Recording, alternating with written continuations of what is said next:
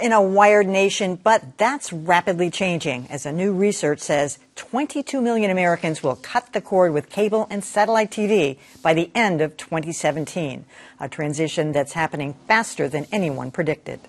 If you are one of millions of cable TV customers with hundreds of channels you never watch, you'll appreciate this sage nugget from AT&T's CEO. And a lot of the consumers have said $100 for a package of 400 or 500 channels just doesn't make sense, and so they're opting out. Opting out in droves. The research firm eMarketer says the rate of cord cutting is faster than anyone predicted, with young viewers opting for over-the-air programs or video apps.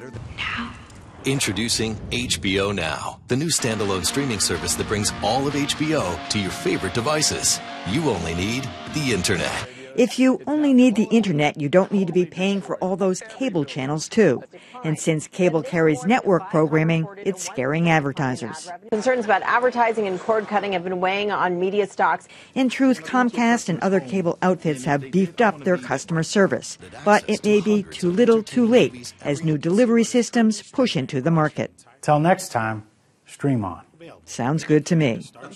So, Josh, I desperately want to do this. I'm terrified. I guess I'm, one of those people that's stuck in an old model. I mean, I've got cable outlets in every room, including my bathroom, and it's ridiculous what I pay for my things. Yeah. But I don't know what I would do with that. I'm just not clear. There are a variety of streaming options that will be happy to take $20 to $50 or so a month, which will be cheaper than what you'd be paying for cable. I think the real issue here, there are a variety of issues. This is really a big transformation. It's less about cord cutters, people getting rid of their cable, and more about the cord nevers, a new group of kids who graduate college or leave high school and never start getting cable. And that's where the biggest decay is. It's this real dislocation that's coming to all the networks. I mean, ESPN, we were just talking about, lost 10 million subscribers in a year's time, which is remarkable. Yeah. That said, the piece of it I worry about most is local news, because the broadcast system grew up around individual stations and individual broadcast towers, and that incentivized people to create local news programs. If you're getting all your content, all your dramas and all your comedies from Netflix or Amazon Prime, where does local news fit into there? And I think that's a really open question. If I can just get the Red Sox and the Celtics, I'm off cable. That's the point, and that's the only reason I stay.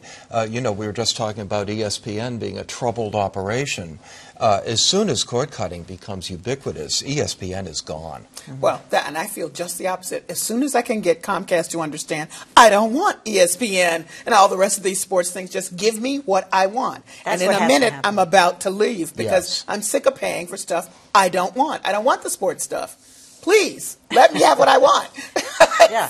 So that's where I am. Maybe you two could share. Exactly. Gee, I thought all you guys were my friends. Now I hear you all want to cut the cord on me. And Channel 4 I'm going to get news. an antenna, John, so I can watch. I would make sure I have news. Channel 4 news. Yeah. Okay. Of course. All right. Well, that's a relief. Look, the onus. You're absolutely right.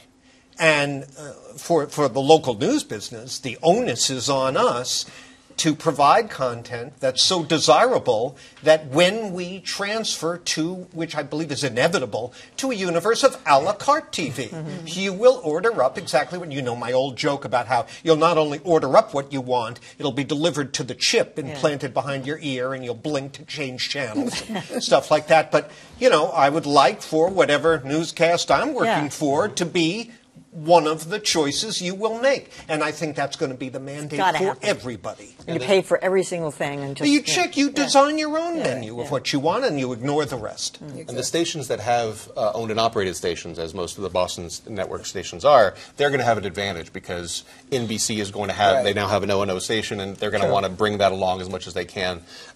In smaller markets, I think there's an even bigger question about whether they can survive. Interesting. Well, I'm too nervous to do it yet.